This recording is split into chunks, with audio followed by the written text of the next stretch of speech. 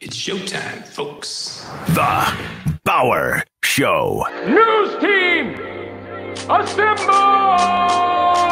The Bauer Show is live now. I think it's yours just because you marked it with your urine. This is The Bauer Show. Welcome everybody to your Monday edition of Beer Half Full Bauer. I am Bauer. This is Miss Lucky Lou. We're going to be joined by Charlie Bauer in just a minute as well. She's going to come and hang out for her debut episode of Beer Half Full Bauer. Lucky, as always, we want to remind everybody that you can log on to thebauershow.com/shop, thebauershow.com/shop, and get yourself a handy dandy sweatshirt or a t-shirt here as we're kicking off, getting ready for 4th of July weekend, right? It's just around the corner. It's going to be so hot here. You're correct. In Texas, it's going to be very, very hot for 4th of July. Maybe not around the rest of the country, or maybe it will be where you are, but maybe you want to have something that you can put on after you get out of the pool or whatever it is that you're doing.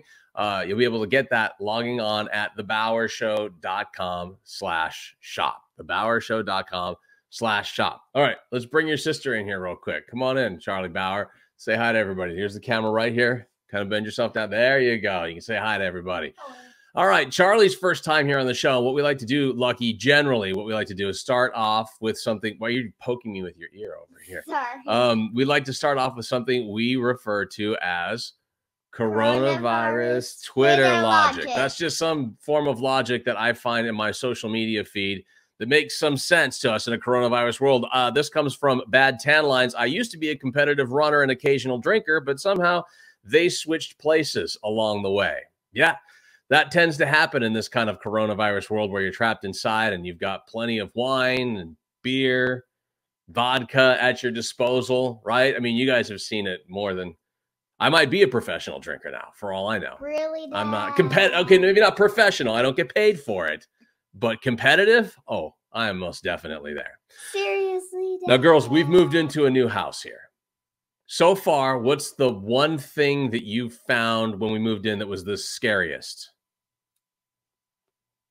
The scorpion, right? We had a scorpion at the on our front porch, right? Okay. On the day that we were going to the community Now pool. imagine you're at your house, your brand new house. There's your oven. Imagine something comes at you from under the oven on your brand new house. Try not to scream, okay? Look at this. It gets kind of scary. Something's going to come out from under the oven, and it's going to be a shock. What is it? What is it? A scorpion. A scorpion? Call out? No, what do you think it is, Charlie? I don't know. Out of the stove, from under the stove. Let's all watch, shall we? Don't scream. I'm right here. It's going to get in my ear. Okay, here we go. And then all of a sudden, oh, you see? It's a goat. It's a little baby goat that came out from underneath. How does a goat fit in? I don't even understand that. You just move into your house and all of a sudden the goat comes out wagging his tail. It's so cute. Way better than a scorpion, right? Wait. I wish you had a goat. I know. All we had was a lousy scorpion come out to our front. Although to be honest, the scorpion did stop and look at us the whole time. He was like, can I come in, please? I think he knocked on the door. I think that was the scorpion who knocked on the door for us. All right. Lucky, I know how much you like koalas. You have a stuffed koala. Have you ever seen a live baby koala eating lunch for the very first time? Now, of course, Mommy's here showing the koala how to eat. The eucalyptus leaf. He just wants whatever you got. I'll have a little bit of that, Mom. Now, look, here he goes. This is his first shot at it. You think he's going to like it? Oh, he likes that eucalyptus leaf. Look at him using his little fingers, his little hands. Look at those claws. That's kind of scary looking if you ask me. That's some... They're supposed to look that scary. That's some sharpness going on right there. You think they're supposed to look that scary? Yeah, they're supposed to, because that stuffed one. Your stuffy? Has the same long grabbing nails. Yeah. Okay. All right. Well, that makes some sense then. All right. I didn't know that about them, but clearly that's what they do to get their koala eats on, if you will. Now, I've got one else. I don't know if you guys had ever thought you would see this in your lives. I know I never thought I would see this in my life. Have you guys ever seen animals fighting, like on the TV shows, right? Nature shows, you'll see animals fighting. Oh, yeah. I've never seen two jackrabbits fight. And frankly, it's the funniest thing I've ever seen in my life. I've look at them fight. A TikTok that a cat. Look at that. With the TikTok song is. They're just slapping each other. I'm gonna slap somebody in the face. Look at that. Look at they're just jumping on their back feet, slapping each other in the face. That looks like that's 3 o'clock in the morning outside any bar in New York City. Oh my god. Look at that. Look at that. Oh my god. They just go faster and faster. Oh my god. I just want to make this note right now. If the UFC decided to put jackrabbit fighting in the octagon to open up any of their title matches, I'd be all about it. I would love it. Look at, they're still fighting. What do you think he said to the other one that got him so upset? Or she said to the other one? There's this one TikTok song that goes with a cat fighting a dog. It's like, yeah. It's like, I'm gonna slap somebody in the face. I'm gonna slap somebody. I'm gonna go slap somebody in the face. Never did I think I would see jackrabbits fighting in my entire life, and never did I think I would find it as entertaining as that. What?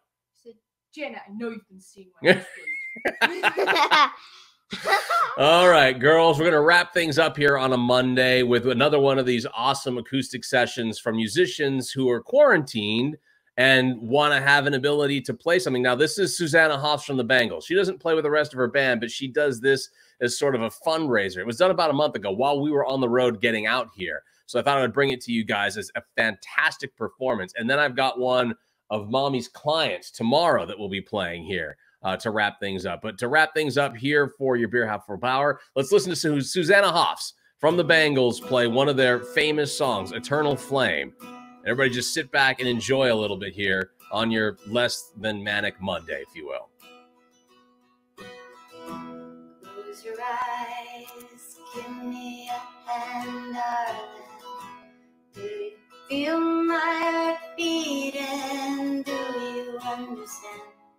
Do you feel the same? Or am I only dreaming? Is this burning an eternal flame? I believe it's meant to be, darling. I want you when you are sleeping, you belong with me. Do you feel the same? Or am I only dreaming? Or is this burning an eternal flame? Say my name, sunshine through the rain, oh life so lonely, come and ease the pain. I don't wanna lose this feeling, oh, close your eyes. All right, that's it for us. We'll catch up with you guys tomorrow for a Tuesday edition of Beer Half Full Hour. For Charlie, for Lucky, and myself, see ya. Bye. Do you feel the same? Or am I only